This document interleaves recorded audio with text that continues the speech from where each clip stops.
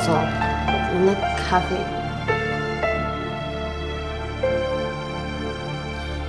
你是跑腿的，还是送外卖的？天天就会干这些没意义的事，正事一件都干不好，不对吗？赵总，我以为我每天都在进步呢。你进步？你进鬼门关还差不多。你收拾东西，把手头工作移交一下，人事部会通知你的。快点，走人！我不想再看见你了。赵总，你要是骂我、说我、叫我滚都好，总得告诉我为什么吧？我做错什么，我可以改啊。哼，你真的不用改了。犯这种错误，3年内任何相关领域的公司都不会录用你。这到底怎么回事啊？我就睡了个觉，怎么全是这个？看看，我一直以为你只是太单纯，没想到你真是没脑子。要不是早上申普的总监亲自打电话来，我都不知道你竟然把2家公司的合同发错了。现在申普问我为什么给他的价格比给大为的高5个点，准备取消订单。你知不知道一件板上钉钉的生意都被你搞砸了，都是因为你。你告诉我，如果你是我，你该怎么办？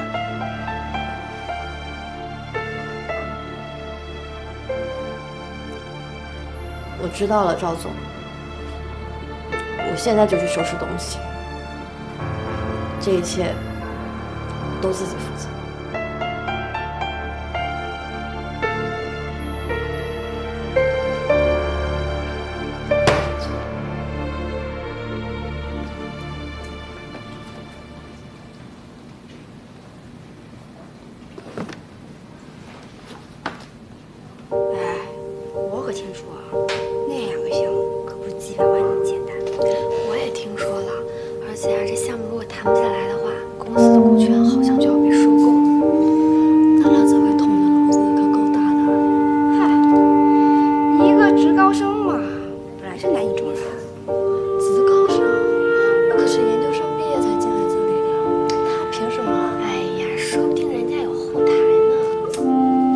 大家都听着，策划1组和2组检查一下以前做过的项目，看看有没有什么能够重新推进的。市场部联系广告商，看看有没有可能追加 APP 的广告投放。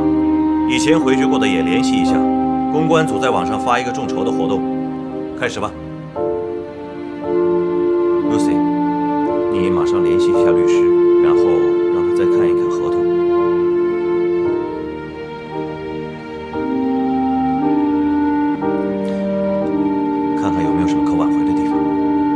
其他人，3分钟以后到会议室开会。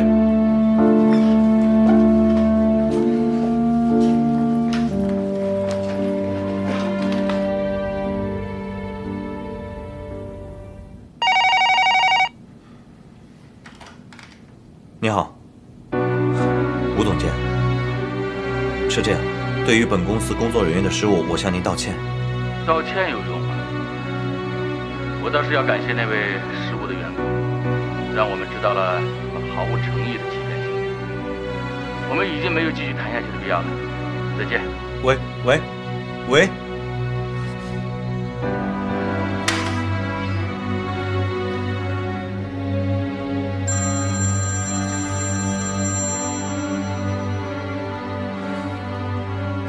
喂，邱老板。对，你听我说。这是一个误会，我马上去登门解释，马上，谢谢。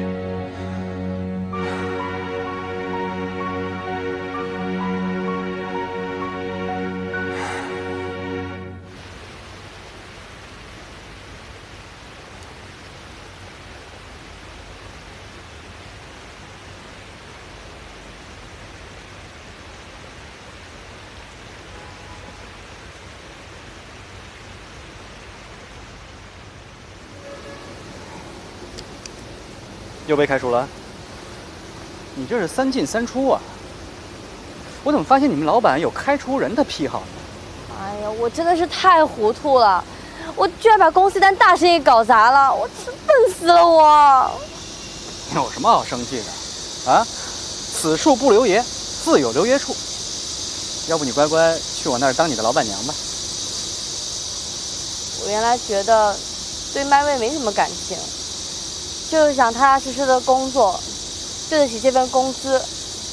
而且我很讨厌赵丹桥，我讨厌他不可一世、冷酷无情。但我知道要走的时候，我有10000个不舍得。我觉得忙忙碌碌的感觉挺好的，就算是换桶水、买杯咖啡，都是一种幸福。现在我有一种莫名的失落感，我觉得我好像被他们都抛弃了，而且我对赵丹桥也没有那么讨厌了。最重要的是，他越来越像我的树洞先生了。不会吧？我以前没发现你有受虐的倾向啊！我觉得问题很严重，我必须救你于水火。跟我走。干嘛？走啊！去哪儿？我。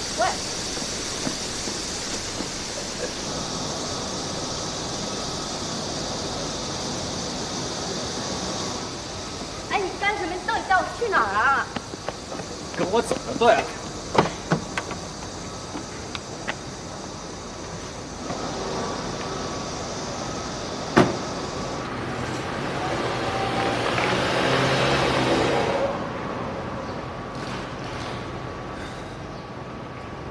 现在还有心情谈情说爱，心可真够大。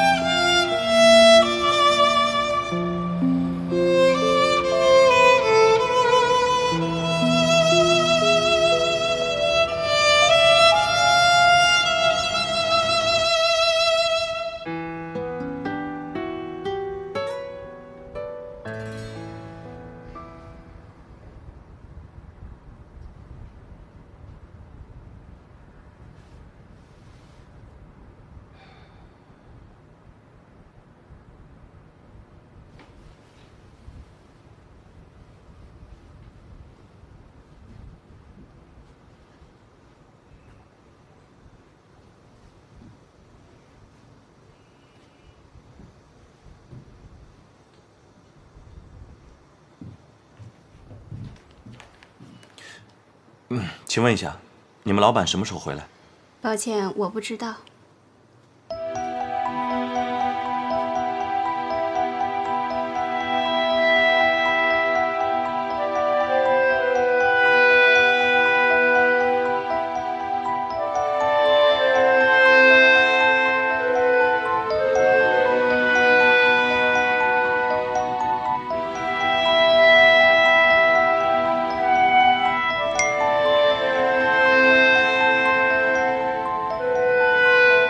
树洞先生，在干嘛呢？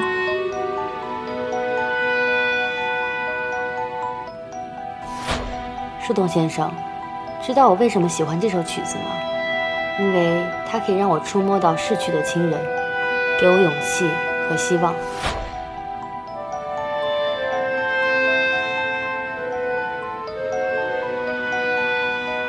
我很累，能陪我看场电影吗？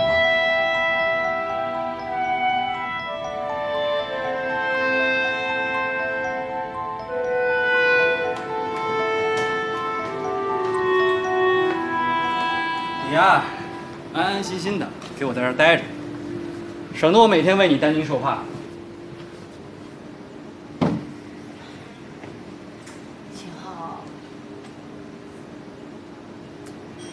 别误会啊，你就当成一个好心人，收留一个流浪汉。谁流浪汉？好，老板娘。唉，懒得理你。说真的，你呢，就好好的替我守店。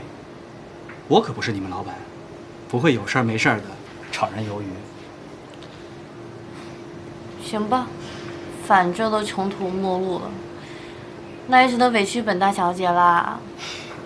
哎，对了，能不能再给我点时间？因为我还有事要处理。No problem， 你坐会儿，我给你做点吃的。你好，我是漫威的旅游策划宁夏。这一次发错合同的事情上面，是我一个人的责任，所以我向您还有您的公司郑重的道歉，希望可以再给我们一次机会。同样的团队建设案，你们报给我们的价格比报给大为的价格高了5个点。我不知道你们这么做的目的是什么，但在我看来，你们这就是恶意欺骗。如果你要仔细看合同，就会发现，其实，在各个条件方面，两家公司差别很大的，而且这个差别绝对不止5个点。关键是之前你们对我们公司也是很认可的，希望可以把我们重新列入考虑的名单之内。林小姐，你是代表你个人吗？我记得你在发来的邮件中注明是麦伟旅行策划专员宁夏，而不是宁夏。退一万步讲，即使我认同你这个旅游策划，难道我会信任一个如此不靠谱、连合同都能发错的公司吗？吴先生，你们之前也考察过我们的公司，对我们公司的发展和前景都非常了解，即使是这样，还是要放弃吗？林小姐，我觉得我们这次谈话可以结束了，你可以离开了。但是我们合作绝对不止1年的，还希望你再考虑一下。你如果再不走的话，我要叫保安了。吴总，等等。这位是？你好，我是漫威的旅游策划宁夏。我是这家公司华东大区的总裁。你们犯了这么严重的错误，你还真的认为自己能拿回这个合同吗？好，我给你1天时间，如果你能让我信任你，这个合同就给你们公司了。怎么，不知道怎么办了吗？知道吗？信任一旦破坏，是很难有办法修复的。哎，稍等，您给我一次机会吧，您相信我，我可以做到，我可以想办法的。有什么办法？赵总，出去，别给我们公司丢人了。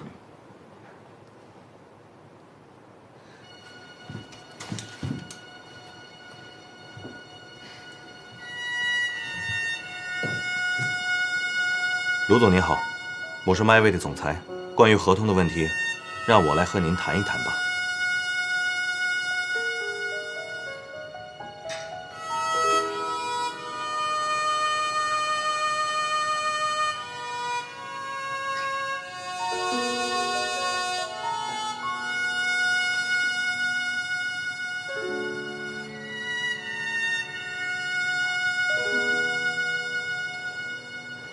如果赵总是来道歉的话，我想就不必了。你们道歉只是因为被我们发现了，如果没有被发现呢，你们还会有丝毫的歉意吗？我当然不是来道歉的。您是商人，你也知道，生意的事本来就是你情我愿，我们开价你们同意，有什么歉意可说呢？如果我是你，我一定会选择和我们合作。说说看。你既然知道我们加价，就应该以此为把柄，重新和我们谈判。为了5%的差额，浪费这么好的机会，我为您不值。而且在目前林立的旅游公司里，我们并不是最好最强的。您之所以会选择我们 MyWay 公司，我相信您是看中了我们公司的优势。您一定还准备和我们开展其他领域的合作，对吧？您说呢？我确实想对你们公司进行2轮注资。这些我会跟您详谈的。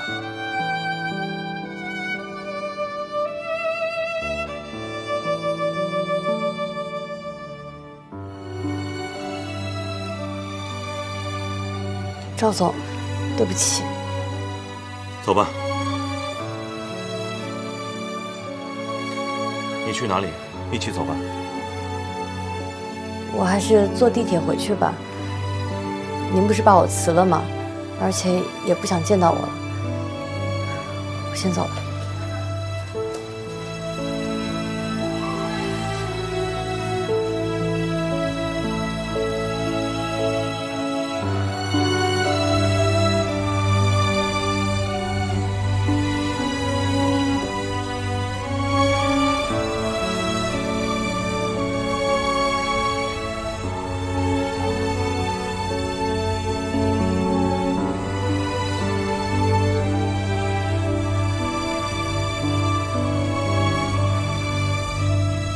宁夏，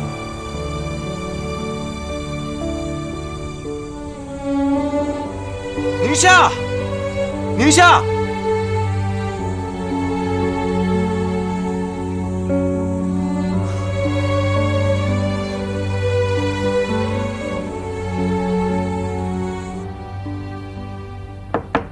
进来。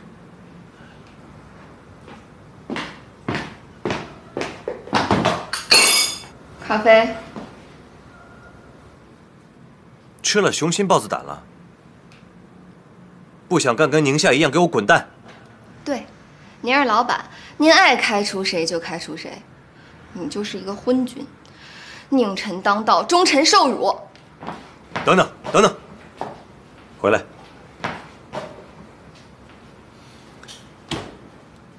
你刚才话里有话，什么意思？我认为宁夏是被人陷害的。你看他平时为人忠诚，任劳任怨的。好了好了好了，你不用跟我扯这些没用的。我不是让你在这里为宁夏打抱不平。我真没瞎说，你知道吗？上次那个竞标的时候，他电脑里的 BPT 是被人故意删除的。多亏他当时机灵，他能口述出来他自己所有的创意，要不然真是小人得逞了。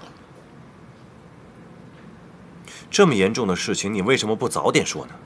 他不让我说呀，他怕给您添麻烦。哎，对了，老板，咱们公司不是有监控吗？或许能还他清白呢。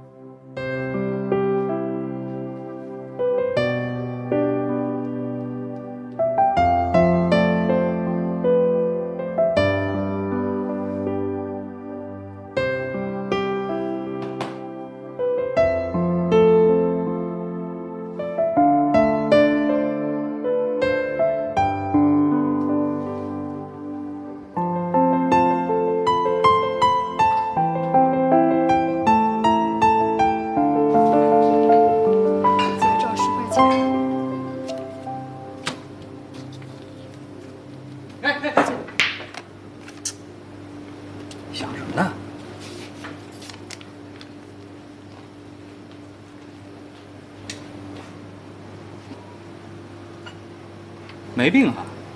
谁说有病啊？不是，你这么做生意的话，我酒吧迟早有一天会倒闭的。哎呀，我都说了嘛，我不适合干酒吧的工作，我还是回家吧。哎，别，姑奶奶，好好待着，来杯咖啡提提神。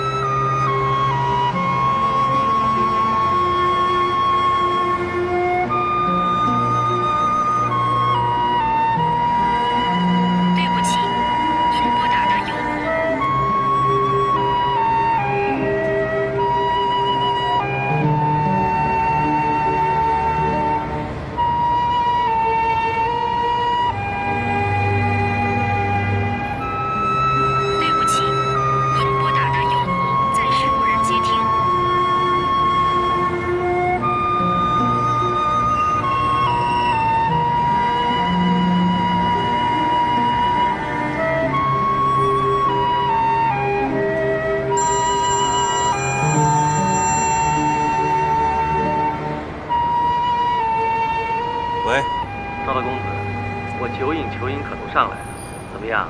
给我一个一雪前耻的机会吧。好，那我们老地方见，拜拜。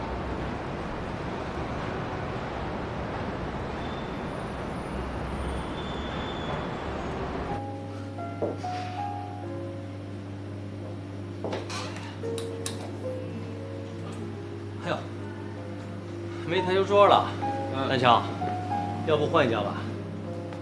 我找个位置，你去拿酒。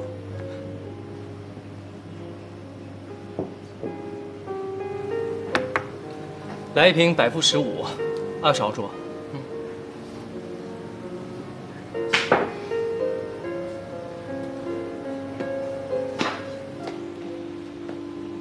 先生，这是您的酒。谢谢啊。你，喂！我给你打那么多电话，你为什么不接？对不起，赵总，都是我犯的错，对不起，我一定会弥补的。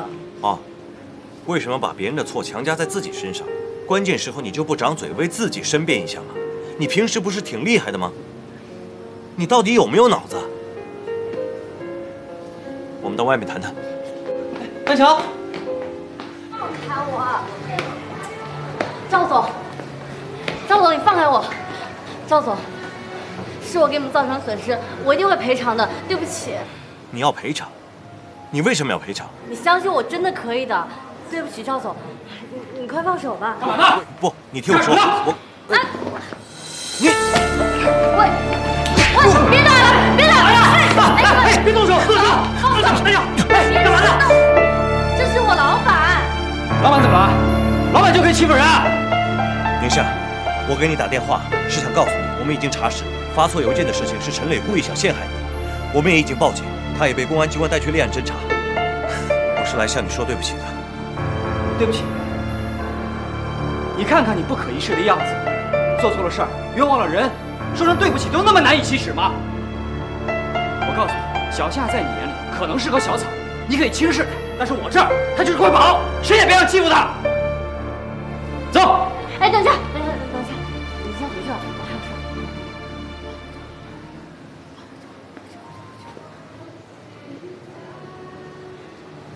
宁夏，对不起，我还是希望你能够回到麦味工作。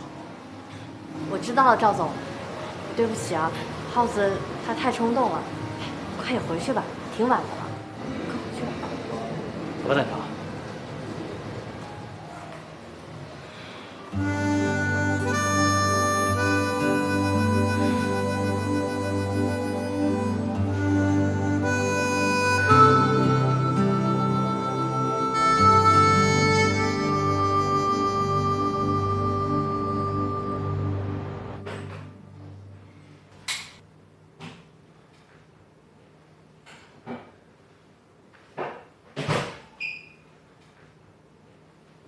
来，陪我喝一杯。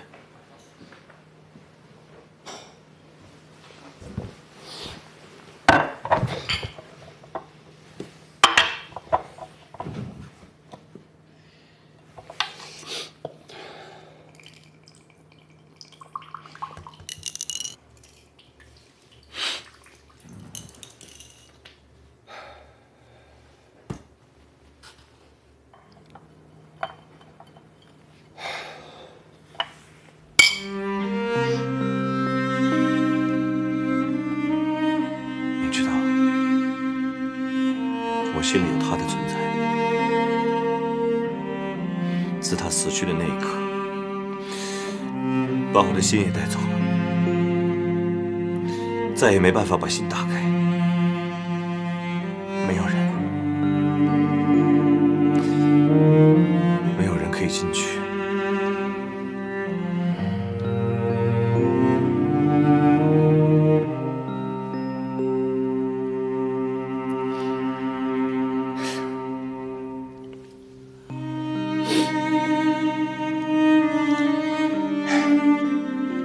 有时候，一个转身就是一辈子。丹桥，你应该放下过去，才能获得更圆满的自己。勇敢点，重新开始。我相信，徐璐在天堂也会微笑地祝愿你幸福。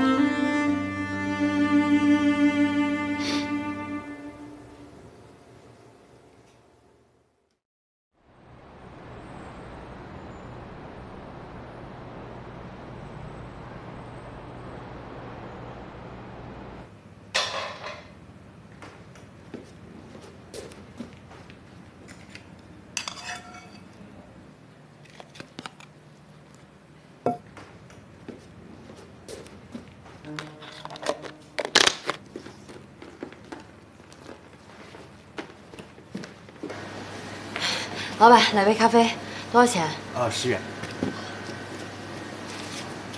来，10块。您的咖啡。谢谢啊。拜拜。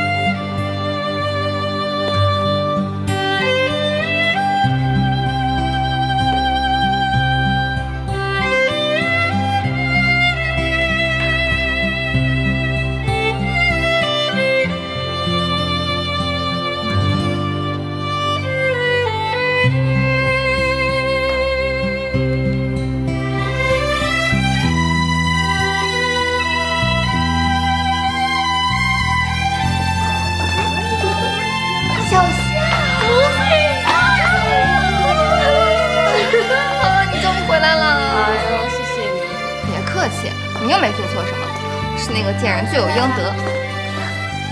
我跟你说哈，我是最讨厌那种欺负咱女人的男人。我也觉得是。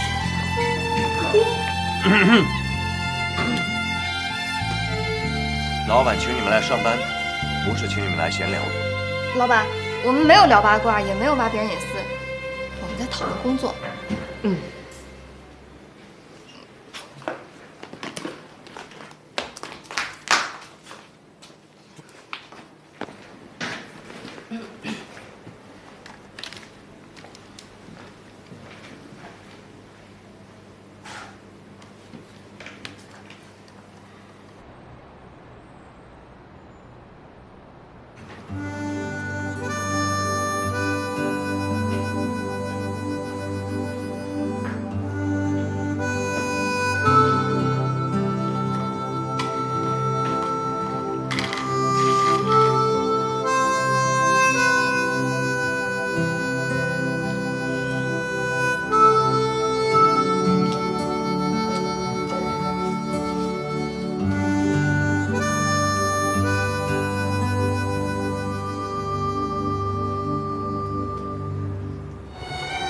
祝贺冯先生，这次的珠宝秀非常新颖，非常成功。以往的珠宝秀都是以名模为主体，衬托了珠宝的奢华与华丽。这次你们公司怎么会有这样的想法？爱德华珠宝是第一次在大陆举办珠宝秀，所以我们当然要另辟蹊径，来表示我们对这个市场的重视。这次珠宝秀那么成功，我首先想感谢的就是我们的刘兰志刘董事长。刘董事长，请您谈谈此次珠宝秀的主题创意。我们这次是请出了我们最优秀的创意团队，进行了一个全新的设计，从一个全新的理念去诠释了爱德华珠宝。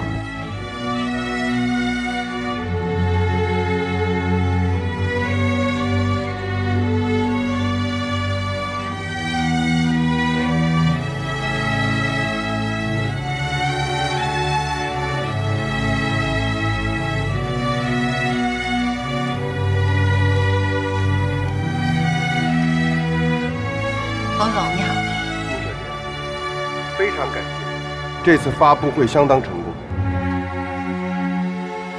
不过，蓝桥国际的企划部，我觉得对你来说实在是大材小用。我马上要成立一个新的管理公司，我期待你的加盟。冯总，您太可怜了。不用急着回答，这是一个重要的决定。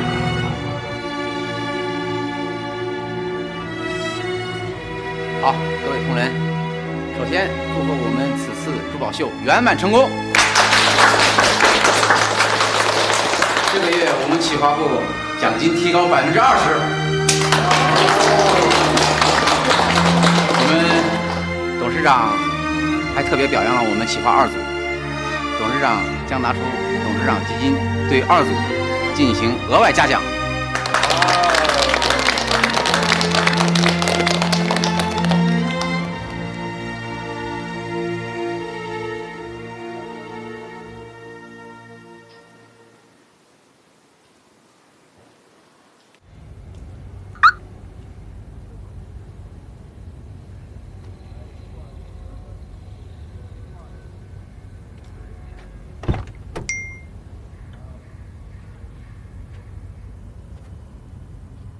公司发给我一笔很可观的奖金，有空吗？我请你吃鹅肝大餐。红小豆什么时候变得奢华起来了？鹅肝，不是砂锅或者烤串吗？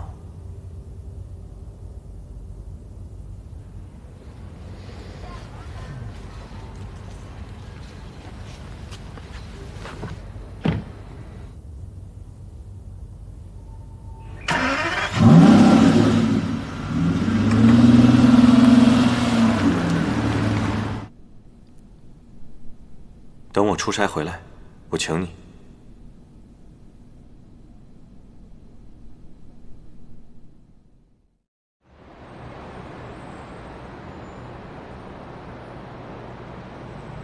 最近有什么八卦给我讲讲看看。看他一天绷个脸，其实就是每天都在干。对啊，谁知道？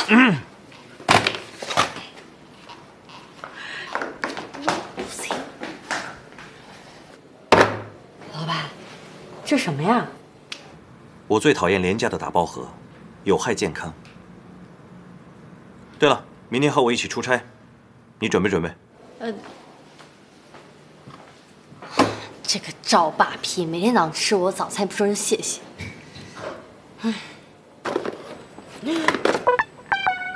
这么多饭盒呀，还让我每天早上做早餐给他吃吗？啊，完蛋了！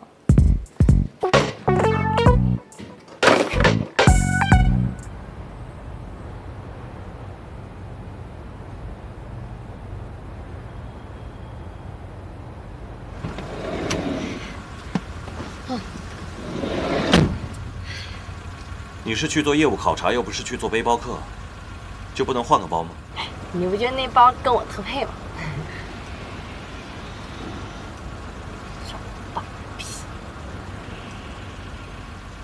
下次骂老板的时候，声音记得轻一点。师傅，开车。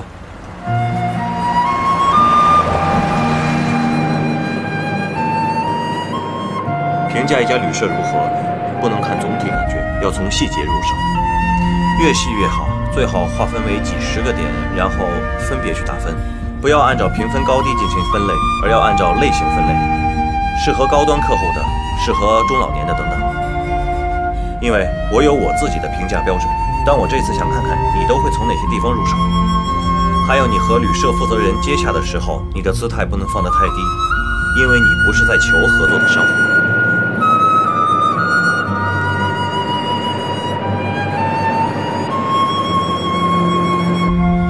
赵总，你要喝果汁还是可乐呀？可乐吧。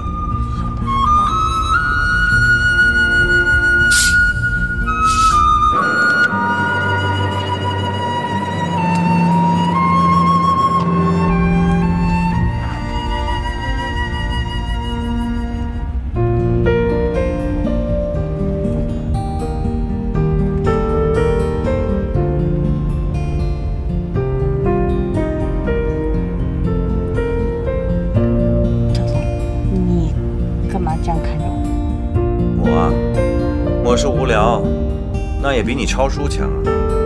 你读书的时候背过不少名篇名著、唐诗宋词吧？现在也没有变成文豪啊。没有成为文豪人多着呢。再说了，背点诗词还可以陶冶情操。现在电视剧里面有点诗词，档次都不一样。哎呀，到现在我还记得《还珠格格》里面那句“山无棱，天地合，乃敢与君绝”。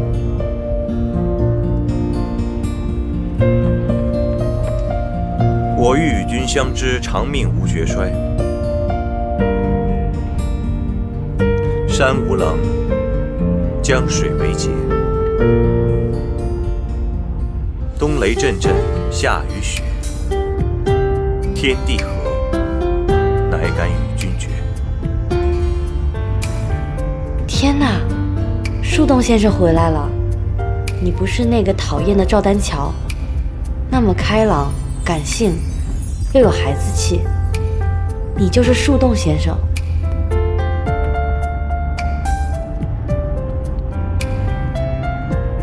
哎，想什么这么出神？难道被我的文采吓到了？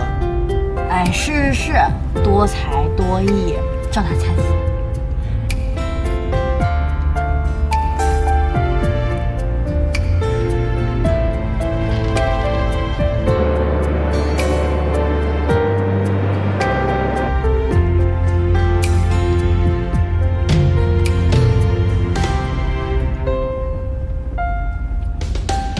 你抄了什么？让我看看，让我看看，让我看看，让我看看，让我看一下，我就看。我的衬衣。不就是一件衬衣吗？我赔给你。我才不要呢！你给我洗干净。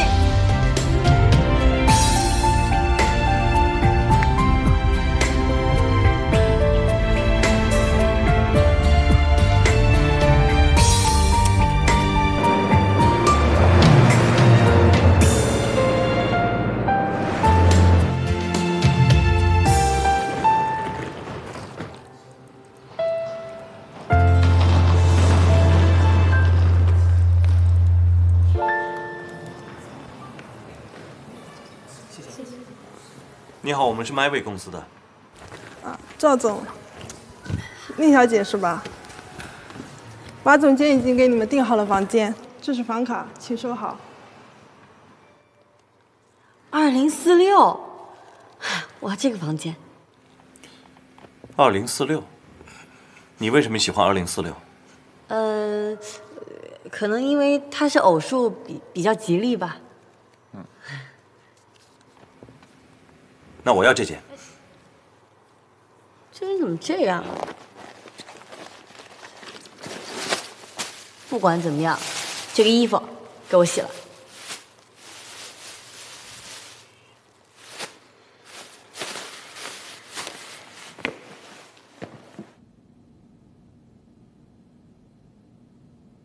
马总监，赵总到了。哎呦，小赵总啊！不，应该叫赵总。赵总你好，你好。马总你好。哎呀，了不起啊！放在这蓝桥国际的少当家不做，偏要去自己创业，而且在这么短的时间里啊，就做到了行业内的领军人物，不简单呐。现在像你那么有抱负又有能力的年轻人啊，可不多见了啊。马总您过奖了，您才是酒店广告业的标杆人物，我早有耳闻。听说好几家国际连锁酒店管理集团高薪挖你，你却不动心。马总这种品德才是需要晚辈学习的。过奖了。这是我的助手。马总你好。你好。宁夏。哎呦，这名字好听啊！来，坐，来，请好。小王，把茶倒好。哎呀，尝尝我们今年的新茶啊！这个可是我们当地的土茶，生长在山上的啊。绝对是无污染、纯天然的健康食品。来，怎么样？味道不错。赵总啊，这个新茶啊，我让人准备了几份，到时候啊，麻烦你转交给刘董一份，他可是这品茶的专家呀。马总，你知道我们都是办实事的人，我就不绕弯子了。您知道我来是希望你们酒店能在我们平台投入广告，因为我们 MyWay 公司是第一家适应互联网思维和个性化时代的旅游公司。与上个季度相比呢，我们公司这个季度的营业额提高了5个百分点，占到了市场份额的。赵总，我知道你们现在公司的情况和前景都非常好。我在见你之前呢，我们也做了深入的调查和研究。那您的意思？但是呢，在这个谈细则之前我想要先问你一个问题。好，您说。这个蓝桥国际毕竟是赵总的家族企业，我很想知道赵总为什么会做这样一个平台，引入其他的酒店，这样不是在给自己的家族企业唱对台戏为敌吗？不瞒您说，这个问题刘董事长也问过我，甚至和我翻了脸。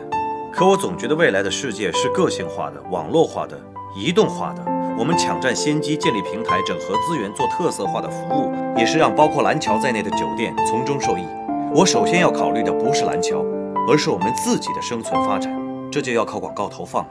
哎呀，这年轻人就是有朝气那我也打开天窗说亮话经过我们的研究我们初步决定，就在你们的平台上做1年的广告。谢谢马总。哎呀，赵总你也别高兴得太早了我呢也有一个条件，就是如果我们在你的平台上投放1年的广告，我想你们的 APP 上要扶正给我们2个月的软广告的植入，这样呢来体现我们的品牌精神，怎么样？没问题。哎呀，赵总你也别答应的那么爽快。据我所知你对这个金氏娱乐也给出了相同的条件。我想知道赵总如何来解决这个重叠这2个月的这个时间呢？马总，怎么解决问题是我需要考虑的事情。如果我没有做到，您只管向我兴师问罪就好。好，那我就通知法务部做好准备，合作愉快。谢谢。小王，送赵总。赵总，请。好，谢谢。好，再见。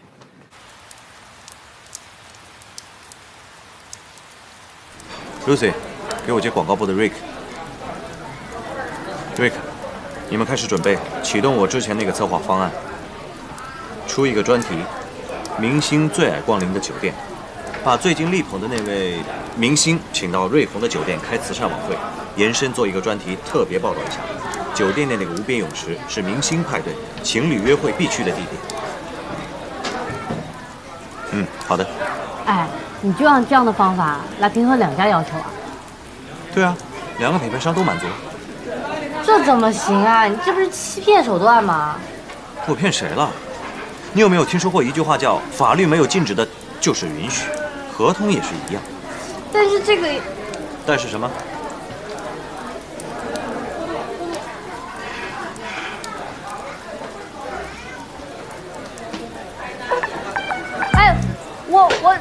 我什么？我职场第2条规则，不论任何时候，到嘴边的东西必须先吞掉。如果你不想吃，那我们就走吧。是我把掌握的。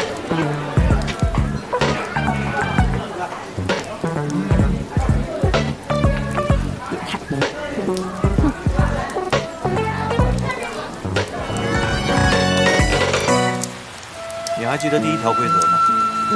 记住自己的名字。我说过的话你都能记住。对了，这家店真的很有特色，口齿留香。你是怎么找到这家店的？你也不知道我以前是干嘛的。其实你别看它店小，它呢可是有上百年的历史。在当今的社会，100年老店是越来越少了，特别这种手工小作坊，技艺全靠口口相传。到了年轻一辈，恐怕就得失传了。是啊，我之前带队去台湾的时候，在一个古街里面发现了很多手工作坊。那个时候在想，如果他们到咱们这边，能存活下来吗？还有很多客观条件。我们这里开店大多是租房，而且房租1年1年上涨，手工作坊本大利薄，如果不是自己的房产，真的很难维持下去。还有一点就是文化创意，他们那儿已经把文化创意渗透到了手工业和农业里面，这是能够保存下来的原因。啊，不愧是走南闯北的小姚旗。我只是有感而发嘛。好吧，宁夏导游，接下来怎么安排？咱们今天来的这个古城呢，它有丰富的文化历史背景，它包括了儒家文化，还有佛教文化。咱们今天看到的这个路面呢，还有旁边那些建筑呢，都是有100年历史的。这个城外呢，还有座名山。不过你穿这样嘛，还是算了吧，咱们去那边看看。OK。哎，你看那个。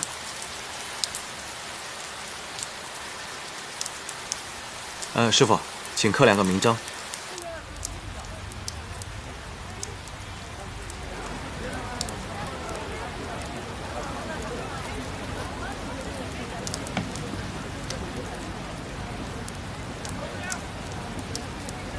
哇塞，简直是艺术品哎！经营于方寸之内，而赏介乎毫发之隙，审其疏密，辨其言痴。不愧是赵大才子，厉害。这是丰子恺说的，没文化真可怕。我太忙了，我哪有时间看书啊？你说的太对了，你5个小时才能做完的工作，我只用半个小时，当然有时间了。那说明我还有上升空间。世界上的人分2种，一种是高山一样的人，一种是仰望高山的人。我是前者，你是后者。这个鸿沟太大了，你跨越不了的。没关系，我还可以坐火箭赶过去。你不怕火箭掉下来，摔死自己？恶毒。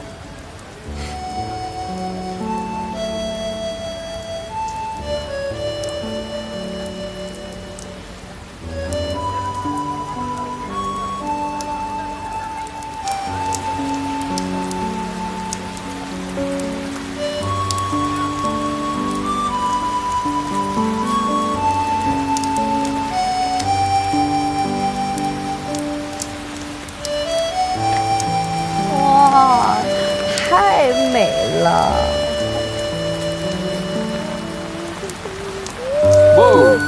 不许拍照，我要告你侵犯我的肖像权。我跟你说，不仅这样，我还把它放在我的朋友圈里，让大家都看到你这样子。你敢？这怎么样？哎，手机在我这。喂喂，干嘛？就不给你。喂，哎，我在淋雨啊！不管不管我。把伞给我，快！干嘛？我就不给你，就不给你！快把伞给我！我不管。哎，好了好了好了，别闹了。给我。来，把衣服穿上，小心感冒。哎，不用不用不用，我这衣服特别棒，防水的。你这个太贵了，算了。难道在你眼里，物品比人还重要吗？主要是我习惯了嘛，以前带队都这样，而且我特别强。这个雨越来越大了。哎，我记得前面有一家客栈，咱们可以过去。太好了，那我们走吧。走。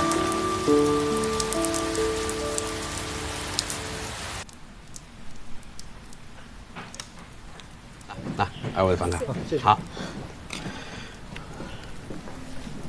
2位好。给我开2个房间。哎呦，不好意思，本来还有2间，他们开走1间，只剩1间了。那好吧，把那1间给我们。哎，就剩1间房了，我们2个怎么住啊？不然你想怎样？你要不愿意的话，我住在这里，你自己回城。这男女朋友还怕什么呀？哼！2位还没吃晚饭吧？我们这里有农家菜，要不给你们安排一下？行啊。好，稍等一下啊。哎，老板，这儿招聘啊？对。怎么有兴趣啊？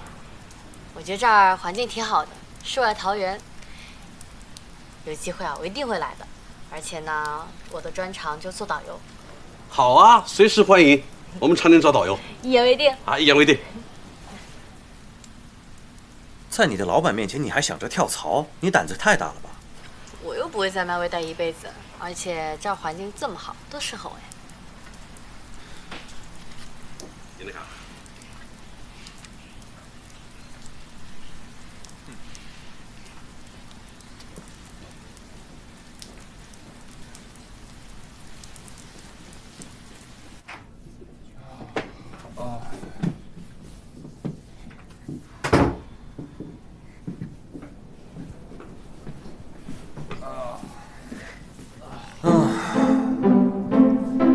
难得吃到这么美味的农家菜，还有家的味道。这场雨还有意外的收获，不错。这些都是农家菜，你这种大少爷肯定没吃过，当然觉得独特了。唉，我能够做老板，你只能做导游，知道为什么吗？有钱没？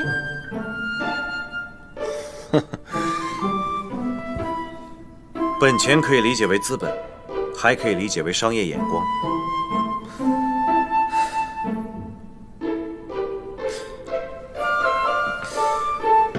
你过来，你看看，此河此雨，还有这清新的空气，纯天然的氧吧，还有纯天然的绿色食品，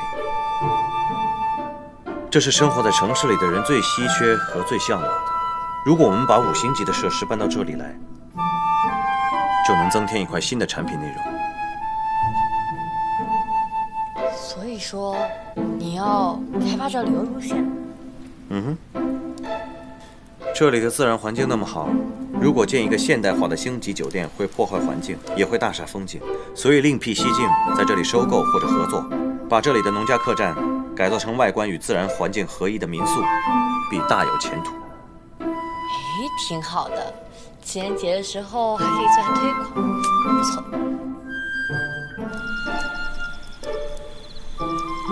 哎呀，现在才8点多，真安静，仿佛回到了日出而作、日落而息的农耕时代。好吧，那我就当一晚农夫，我需要早点睡觉了。走了一天的路，实在是太累了。你睡这张床，那我怎么办啊？还用考虑吗？当然是我睡床，你睡，你可以打地铺啊。我看到那边不是还有一床被子、一个枕头，去吧。赵扒皮，要是不当赵扒皮，怎么能享受这么舒服的大床呢？伸伸胳膊，伸伸腿的没问题，还可以滚来滚去。吵死了，烦。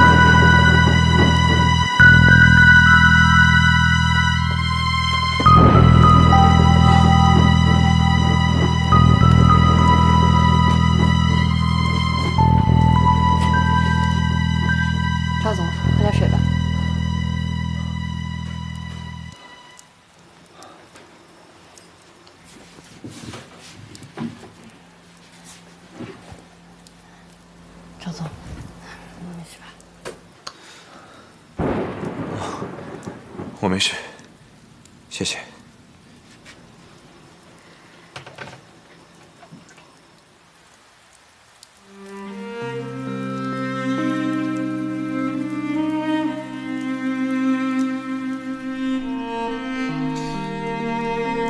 你知道吗？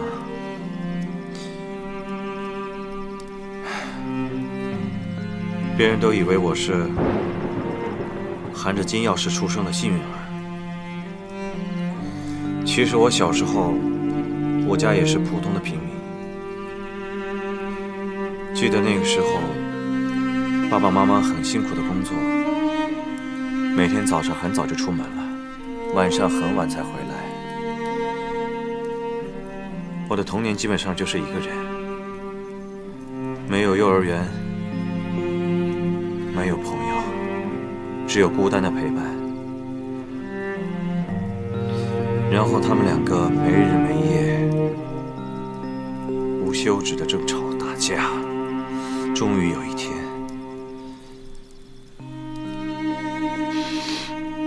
在那个电闪雷鸣的晚上，亲将父亲赶出了家门，我向着窗外拼命地哭喊着：“爸爸！”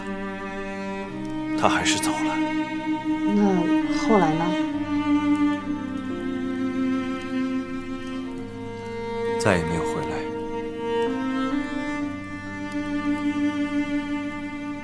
父亲的样子越来越模糊，梦里已经看不清他的长相了。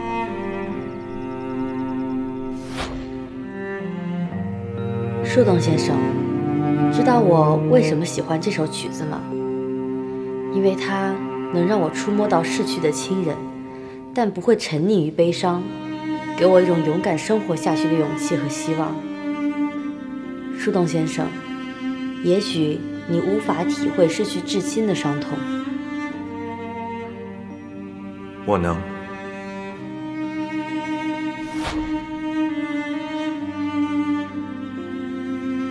树洞先生，我明白了，我们都是内心寂寞的人，因为想念亲人而寂寞。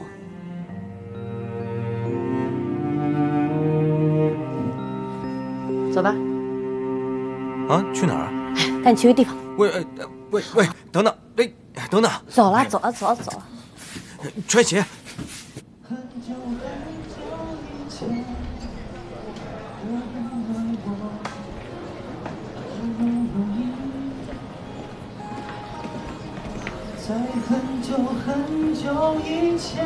两杯茶，你喝点什么？2杯长岛冰茶。好的，请稍等。他还在这儿，真好。看不出来你竟然爱喝这么烈的酒。看不出来吧？我以前可是朋克少女。嗨，少吹牛了。哇 ，Laurie 的。外面世界很精彩。我觉得成龙在这部电影里面实在是太惨了。谁说的？我觉得金城武比较可怜吧。你是怎么知道这里的？我之前带团的时候呢，来过这儿。我特别喜欢这儿的歌手，他能把这首歌唱得特别深入人心。确实不错，我也挺喜欢的。我觉得应该把咱们这个地方呢放到我们的那个攻略里面，这样的话，文艺青年应该会很喜欢的。要是我的话，我就不会这么做。为什么呀？因为最喜欢的地方应该像秘密一样把它守住，以免游人太多玷污了它的纯粹。我觉得你这想法是不对的。快乐嘛，就应该分享给别人。真幼稚，小气。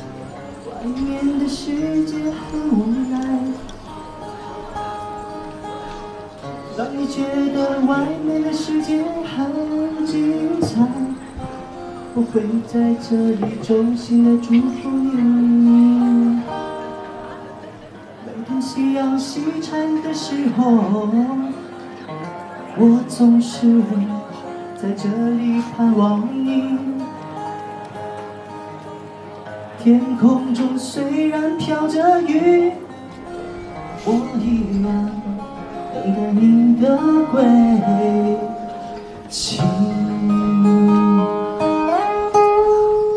好，谢谢我们小马哥的精彩演唱。今天呢，给大家分享一件开心的事儿。今天呢，是我的好朋友宁夏女士的生日。她的同伴呢，赵丹桥先生，今天要演唱一首《Perfect Day》，送给我们美丽可爱的宁夏女士。不！哎呀，来，不行。唱一个！来，我们大家的掌声不够热烈呀，掌声再热烈一点好吗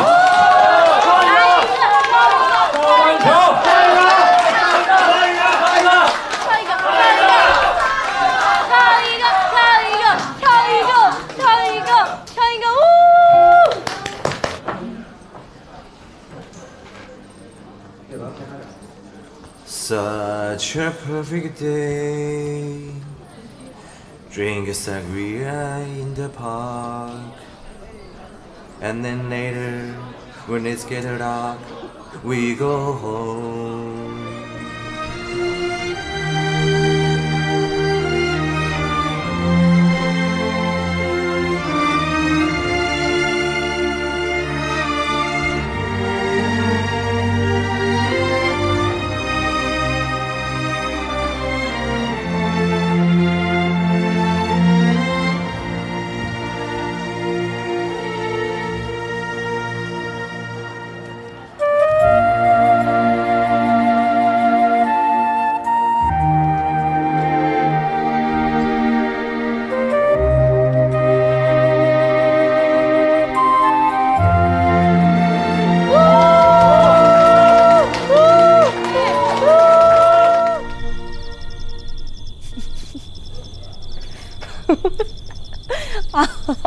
有这么好笑吗？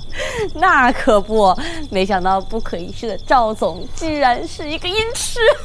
哎，像我这种帅哥还需要唱歌吗？只要站上台就能迷倒一片。想当年在大学时候的我，哎呀，行了行了，自大狂，真的是好汉不提当年勇。今天真的是你的生日。我要不说是我生日，你能上台啊？好啊。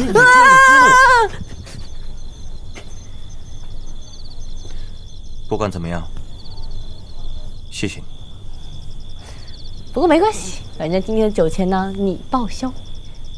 哦，我忘了告诉你了，公司有一项新增的财务规定，业务之外的消费，公司都一律不给报销。赵八皮，你翻脸，你翻书还快，你忘恩负义，去死吧你！有这么讲，我明天就换酒店，不跟你住一起了。路上赶过来还是比较辛苦的啊。趁现在可以去玩玩。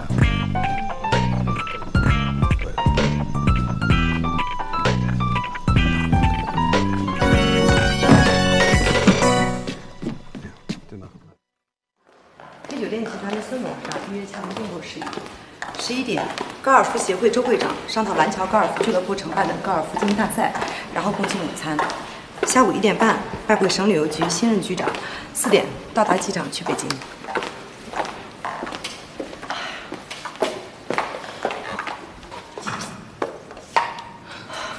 董事长，昨天晚上没休息好。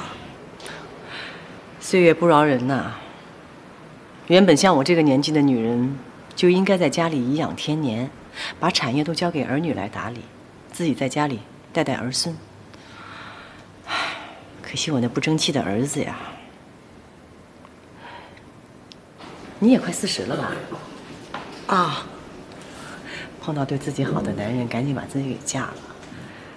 一个女人独自在外面打拼，这个日子的确不好受。哎，董事长，电梯来了。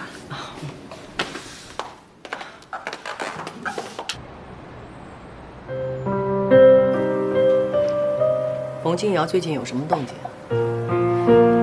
他还在打宁新的主意，想挖他去爱德华新成立的品牌管理公司。他动心了？没有。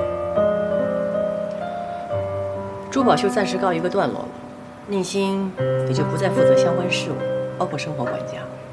这样吧，你通知人力资源部调宁新来董事长办公室。你也需要一个助手，他来了之后可以帮你分担掉一些杂物。是，董事长。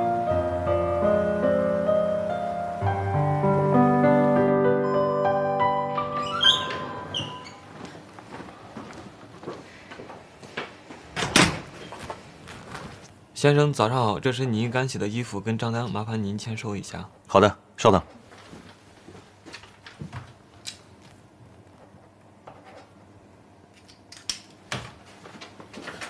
谢谢。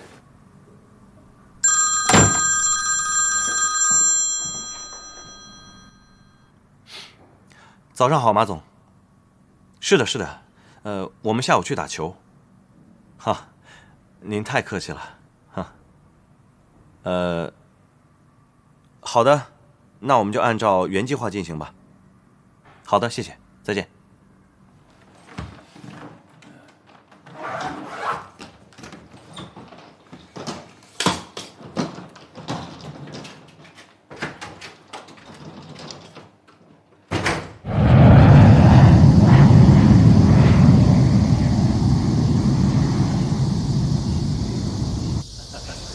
赵总啊，你现在的球技见长了。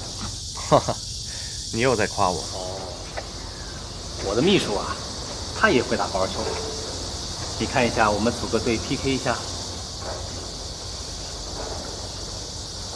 好啊，没问题。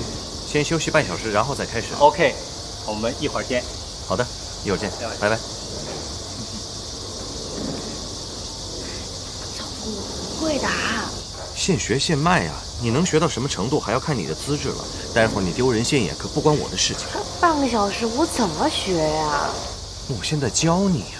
我真的不行，赵总，你看来吧来吧。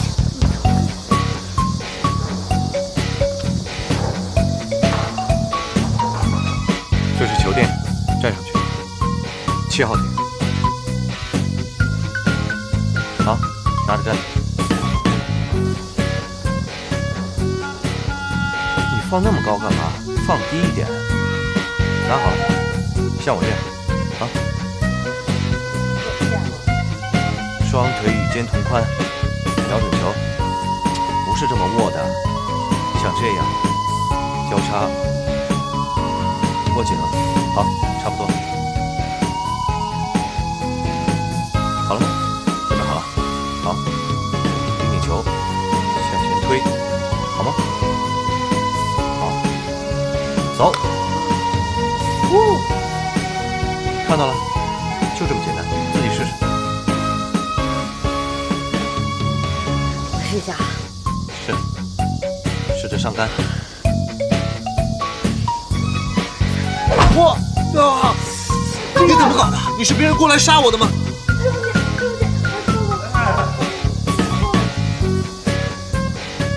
别打了，真是笨。赵总，